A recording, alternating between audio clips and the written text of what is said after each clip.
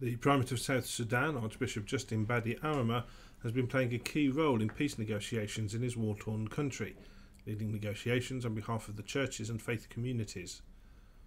Archbishop Justin visited the Anglican Communion office in London last week, and we asked what he thought about the prospects for the latest peace deal.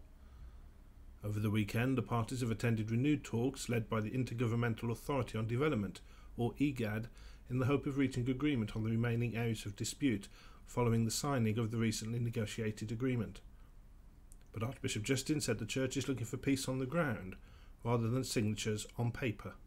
Sure, we are grateful to IGAD and all the regional bodies for the effort they are doing to bring peace and stability back to South Sudan. And we very much appreciate the recent development in the signing of the agreements in Khartoum. But as a church, we do believe that peace is not something on paper. Peace is a practical reality on the ground, which does not just come up with the signing of papers. And our own assessment as the church in South Sudan is that there is much to do to bring the political will amongst the leaders so that truth is said, and then there is a true reconciliation and the forgiveness that will give room for a real peace in South Sudan. But otherwise, political peace on paper is what we are doubting. Yeah, we are very optimistic that if we take the line of truth, saying the truth, talking the truth, then that will happen.